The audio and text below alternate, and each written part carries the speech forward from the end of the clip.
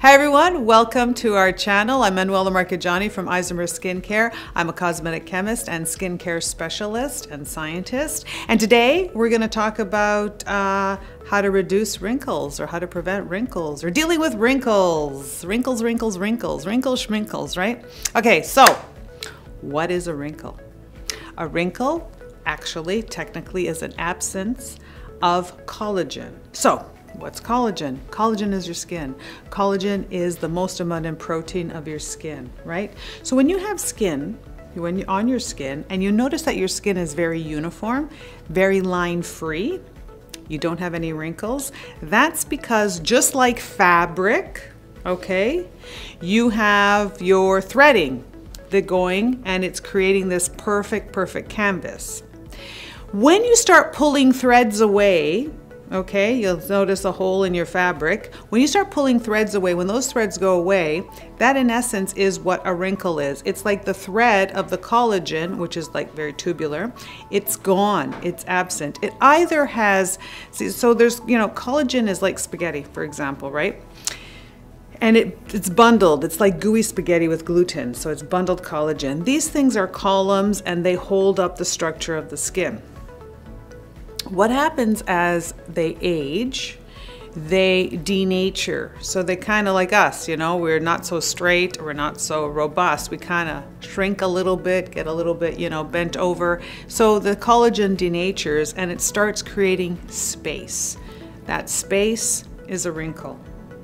So what can we do about wrinkles, or how do we prevent wrinkles? Knowing that the formation of wrinkle is an absence of collagen, logic will then say, do things that protect your collagen and create more collagen. So that's what we're really going to talk about right now. So protect your collagen. How do you protect your collagen? You protect your collagen from UV. That's the first thing, is the sun, the UV. Why? Because the sun rays, the UV rays, basically chew up, literally will take collagen, chew it up, digest it. That's how it breaks it down. We don't want to do that. So you protect your skin against, and your collagen against the sun, the UV damage. Also oxidative stress, so that is free radical damage as well.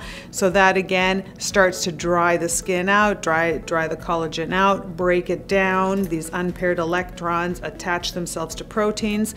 So things to do to protect your skin from wrinkles: sunscreen, okay, it's one, that's protective. Antioxidants is another protective.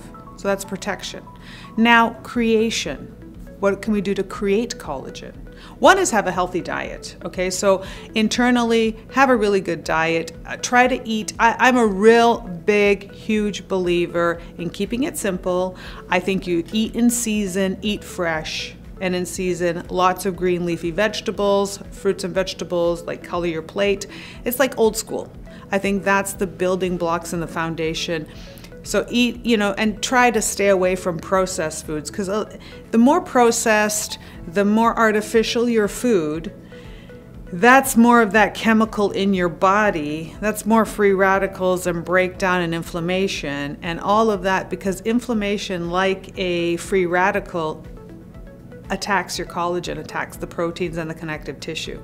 So there is a linkage, when they say you are what you eat, you're going to sometimes look like what you eat too, or the quality of what you're eating. So think about that. The other thing is utilizing ingredients like retinoids. Very good ingredient for creating collagen. So the retinoid, the retinoic acid, the retinaldehyde, all of those in formulations.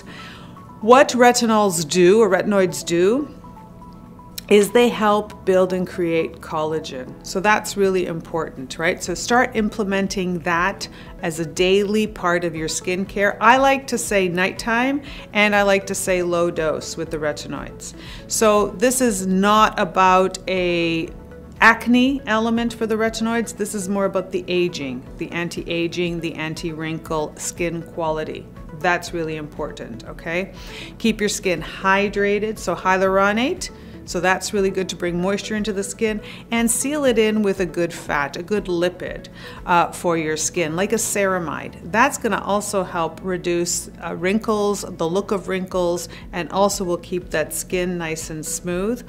Another thing that is, now people are divided I'm a big believer in it, but people are divided on peptides and collagen. I like micronized collagen peptides, use them all the time in formulation.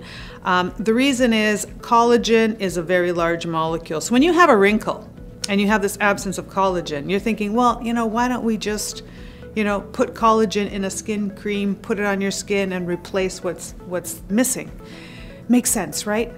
Problem. Collagen, huge molecule.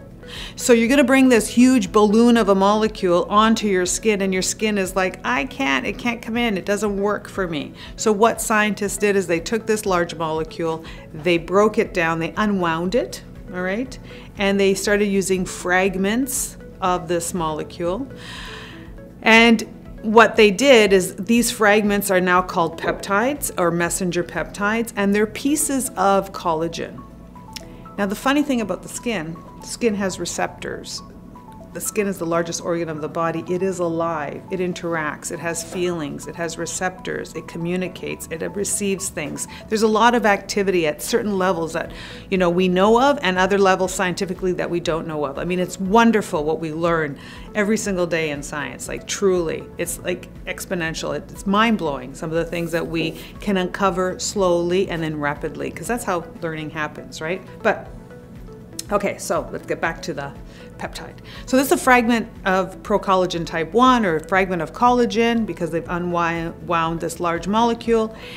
Now, what scientists discovered, and I love this research, is that this fragment, this piece of collagen, when you put it onto your skin sees it as a piece of collagen, and it relates it to a wound. Why? I'll tell you why. Because when you cut your skin, you basically cut your skin, you separate it, right? So you create a wound.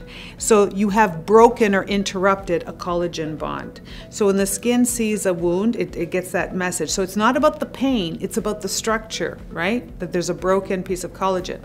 When you're giving your skin a peptide, a collagen peptide, you're literally giving it what it thinks is a wound. So what happens? The skin goes into survival mechanism, right? It goes into survival mode. It wants to survive. So it starts to push at that, remember, lower level, it starts to push fibroblasts, reticulin, other elements in here, and all of these things start coming up to the surface, and they're going to create more collagen to heal what is missing, this wound, or what the presented problem is, which is the wound. This is why I believe also in one of the things when you're treating wrinkles, to use messenger peptides, to use these collagen peptides, because I do believe they are beneficial. I believe that nothing is a miracle. Nothing works overnight. I do believe consistency. I'm living proof of repairing the skin, repairing the collagen, and working with the right ingredients. Other things that are really important for collagen formation and creation: vitamin C is a cofactor in creating the collagen. Copper peptides is another amazing ingredient for collagen. We utilize all of these things at Isomers Skincare. So in the laboratory, I've had the honor, the pleasure, the experience of working with, collagen peptides, with copper peptides, with other type of ingredients, with retinoids, of course, as well, and sunscreens, and all of these things that we're talking about. So I've been able to see in the laboratory how these ingredients work on collagen and what they do. I've also been able to, so that's like what we call that in vitro. So that is not on real skin, but it's on pseudo skin. So we can actually do that and test how an ingredient works or the theory behind it. Then we go in vivo, so we start using it on people, and we start to see those results as well. And so we can come up with these conclusions and this information.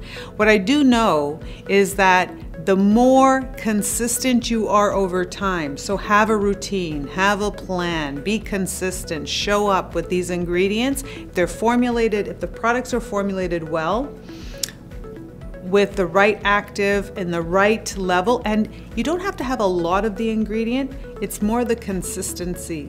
So a little bit of a microdose every day is more important. So if wrinkles are your issue and you want to target wrinkles, there's things that you can do to protect your skin from wrinkles. There are things that you can do that will help create more collagen to fill in those wrinkles.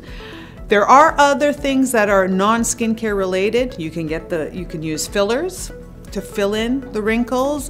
You can use Botox to freeze the muscle to stop the expression line for where those wrinkles actually form. And that's really interesting too, because when you use something like a botulism toxin, it will freeze your muscle. And then what happens is that rest, the skin is no longer tired, that collagen is no longer tired, for example, it's a repeated facial movement. The fact that you paralyze the muscle, you're forcing that that piece of skin to take a rest, then it can go into repair and build more collagen, so it's less wear and tear. So the Botox itself is not creating the collagen, it's the rest phase that's creating it. And when you're filling in with a hyaluronate or whatever, you're not replacing collagen, you're just filling the space with a moisture magnet, so it's going to swell up with the moisture, and that's why you actually have to keep using these things over time, because they're not cures or fixes, they're just measures to use to minimize the look. So there's a lot of different things you can do to reduce the look of wrinkles. There's a couple of things you can do to prevent and to build more collagen. I hope you enjoyed the conversation on wrinkles. I look forward to your questions and comments, and thank you so much for tuning in. Look forward to talking to you real soon.